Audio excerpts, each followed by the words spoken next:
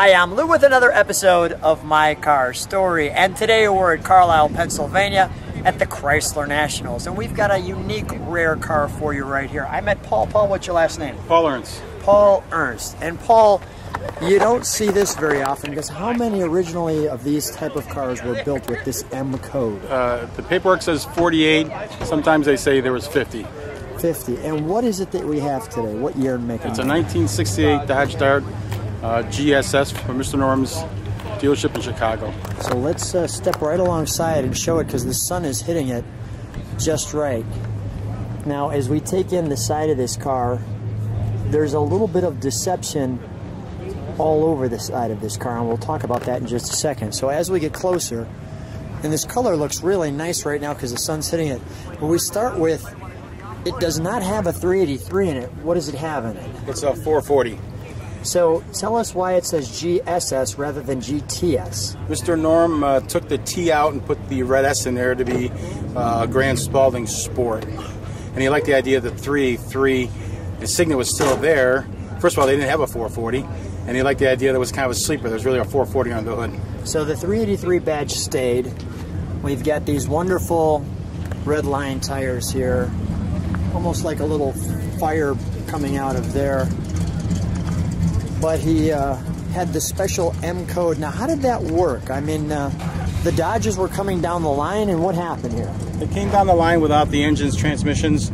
They were shipped to Hurst-Campbell, along with specially equipped 440s with automatic transmissions. The 440s had 3 manifolds and 3 oil pans. The GSS again. So, you know, my first thought as we're walking around the car is, do you ever see another one? I've seen a couple of those. They make a Revell model of a black one. Is that right? Okay, we'll go in the interior in a second. We've got the stripe on the tail. And since it's a 68, we've got the little marker light that was needed. Let me just show that. And there's your Grand-Spaulding Dodge location. He dyno-tuned every car, too. He dyno-tuned That's them what all? that sticker, he put the sticker on. Once he dyno-tunes them. So let me come back here and show you the back of the car.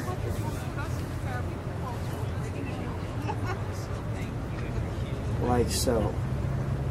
So unique, so wonderful, and might I add, so educational. I get educated by people like yourself sharing this stuff with me and sharing it with the channel. Let's open up the trunk, shall we? Because we have a few treats in there. Now, some of the treats right off the bat, because people will say, no, they never did that. There's the Galen Govier. Yeah, he thinks there maybe was 52. Okay.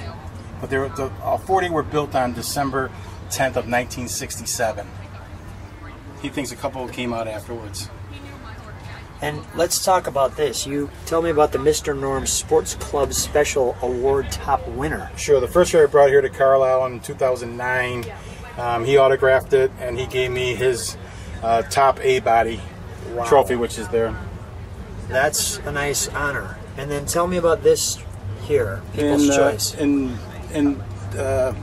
Here it's actually saying one of 48 produced, but go ahead. Right. In July of 16, I had the car here at Carlisle, and one of the judges from the Greenwich Concours d'Alliance was here, invited me to their show in June of 17. So I took the car there, and I took best in class. I was in the muscle car class of about a dozen cars. Wow. And I took first place. Now, have you always had, you know, how long have you had this car? I purchased it in 2000, needed a full restoration. And you're good at that? I do everything but painting. Okay, yeah, but this is really well done. All right, so we'll close that, and we'll, may I open the door here? Sure. Thanks.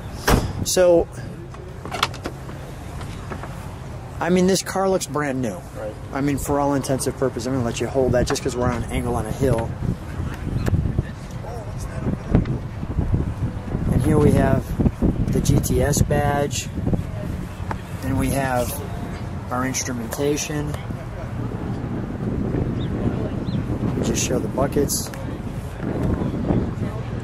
I mean, Paul, I've never restored a car, let alone to this kind of uniqueness and level of excellence.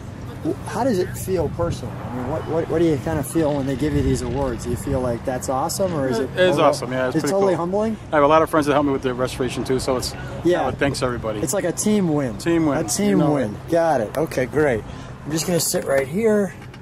Now, as I understand, I don't know a ton about M codes, but I understand they were only automatics. That's correct. Because they came with a warranty saying it's really too bad of a car, so we don't want you shifting and blowing everything up. Right. They were all automatics and they were all drum brakes. No discs. No discs. Oh boy. Too much drag when you're drag racing. Too much drag.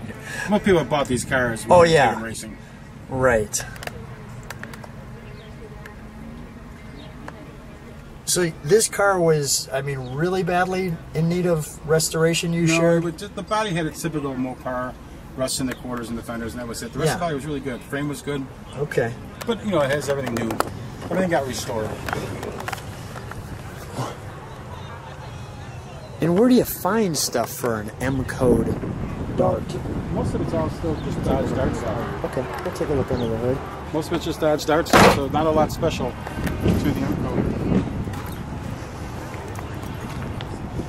And the sun's hitting this one just right. We'll see why in a moment.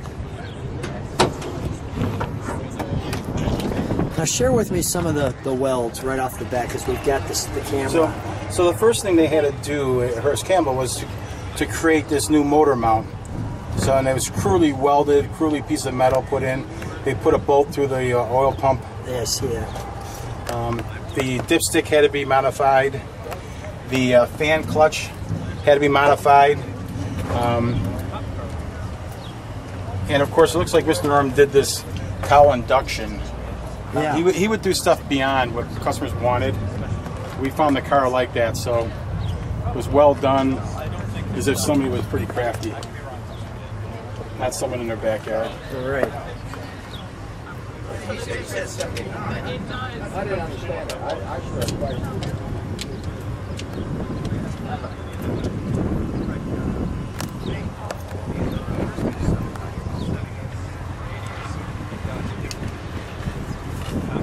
So when people are seeing your car, do they understand that it's this special, or do they just kind of walk by it saying it's another 383 Dart? Some do until they read the signs and they kind of realize what it is. And some people understand what it is too. So. And here's Mr. Norm signing. That's when he signed it back in 09.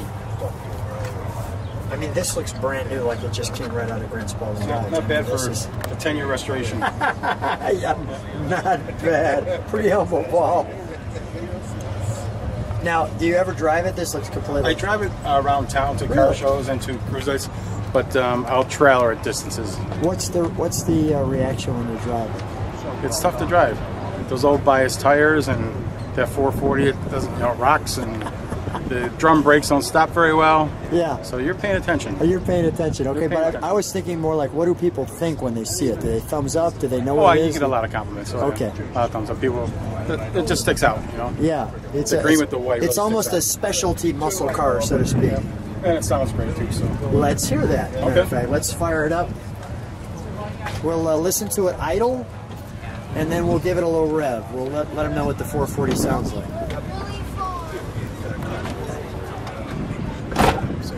It's fine.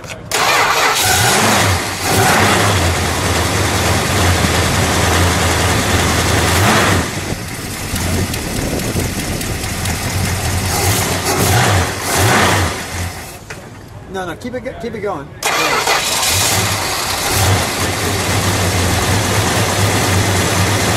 Pretty smooth. Let me listen to it idle.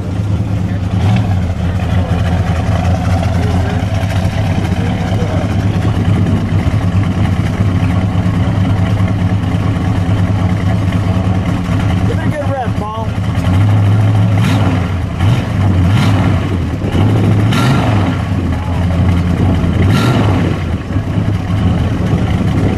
One more time. Nice. If people like what they see, subscribe to the channel, hit the bell, because this is some fun stuff. Well, Paul, stay right there. First of all, thank you first of all for sharing your car, and I really enjoy learning the history of it, and that's what the channel's about, is not only just sharing cars, but speaking on a platform for younger people to learn, as well as myself. And thanks for being on the channel. Thanks for being on My Car Story. Sure, my pleasure.